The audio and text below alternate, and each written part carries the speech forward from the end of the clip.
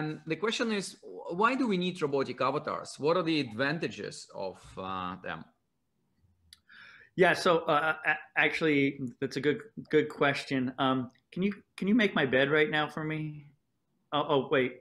Actually, my friend over here just broke their leg. Would you mind setting it for me? No, you still can't do that. We had that dinner party tonight. Would you mind making the sushi and the steaks? And oh, you still can't do that. So the reason is because much of the world still uses these, Yeah. and whether they use them directly or they use them to move objects around. Zoom and video and audio only go so far. In fact, this is what I would call the second digital revolution. The first one is enabling us to send video and audio and pictures wirelessly. And before that, the digital era, we did it through analog, through radio and other transmissions. So the reason you need it is because much of the world has activities that require physical labor. Whether you're a doctor, that's a physical labor activity often, or you're a cook or an engineer, etc. Very interesting. Well, the other question is, do we have avatars already in use in this world? And if yes, in what fields and applications? So we have some forms of avatars already around us that mostly are in the experimental fields. But we don't have any humanoid avatars really running around. But we have, for instance, NASA has a robot called Robonaut, which in some ways one could say is an avatar. It's limited in its functionality and in how you're experiencing it. But it has a humanoid form with arms and legs, actually, and a head. And it can pick up certain specialized tools and do activities. There are other non-human form, I would say, avatars where people can put on VR headsets and fly a drone.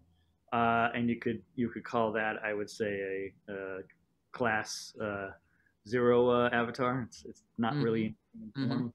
But I also don't think avatars need to be limited human form. What they need to be, you should be able to feel through them and act through them. For instance, you may in the future have avatars that are the size of ants, so they can crawl through subterranean tunnels, or ones that are microscopic, so I can move through the human body, or giant ones, so I can help construct a bridge or a building either on Earth, the Moon, Mars.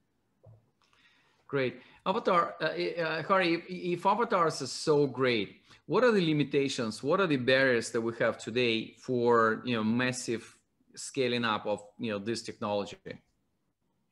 So really, the limitations fall into a couple areas. One is how fast can you create a camera system, and how fat is your bandwidth to transmit that data.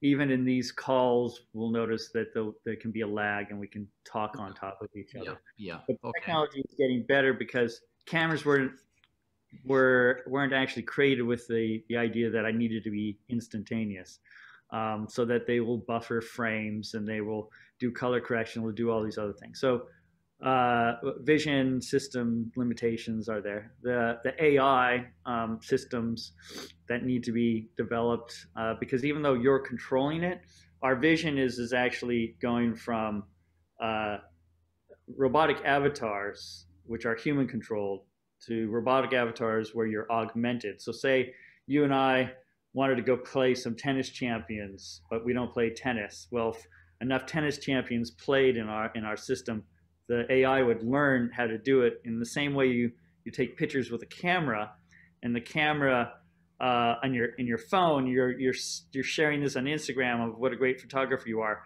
Well, actually, most of that work is being now done by your phone, and you're just target selecting.